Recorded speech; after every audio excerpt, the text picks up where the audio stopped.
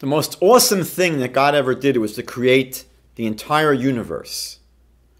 But, interestingly, God does not mention this when he introduces himself to the Jewish people at Mount Sinai in the first of the Ten Commandments.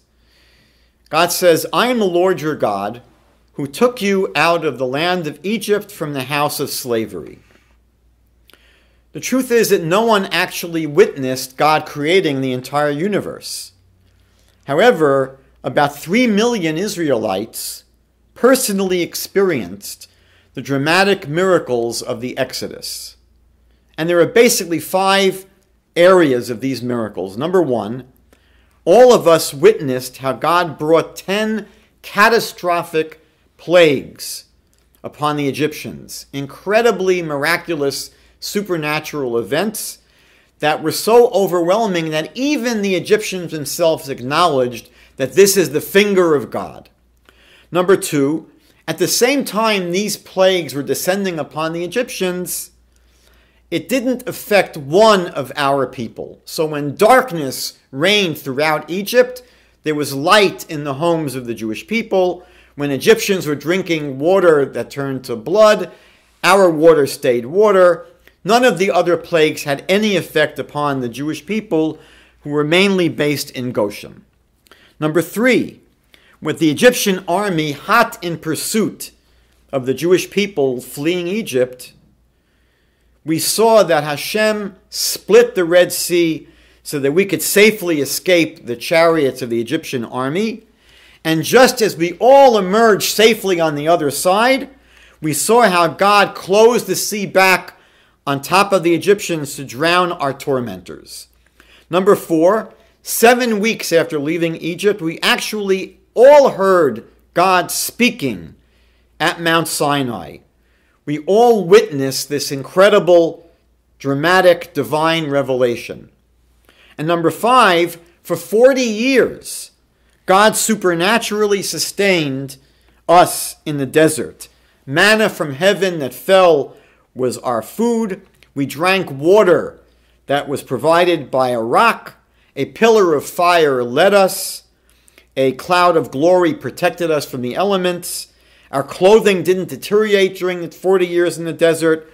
We lived an entirely supernatural kind of existence. Now, God didn't just expect us to have faith in his existence. He literally demonstrated to us that he is real. In Deuteronomy chapter 4, verse 35, the Torah says, "To you it was shown." It was shown so that you could see, that you might know, not that you might have faith. To you it was shown that you might know that Hashem, he is God. There is no other besides him. Now the scriptures make it very clear that the only God we are to worship is the God who revealed himself to us in the Exodus narratives. In the second book of Kings, chapter 17, verses 35 to 38, we're told the following. "And Hashem enacted a covenant with them, saying, You shall not fear other gods, neither shall you prostrate yourselves to them, nor worship them. Only the Lord who brought you up from the land of Egypt with great might and with an outstretched arm. Him you shall fear, and to him you shall prostrate yourselves and offer sacrifices. And the statutes and the judgments and the Torah and the commandments that he gave for you, you shall be careful to do, and to do them at all times. And you shall not fear strange gods, and the covenant that I enacted with you, you shall not forget, neither shall you worship other gods."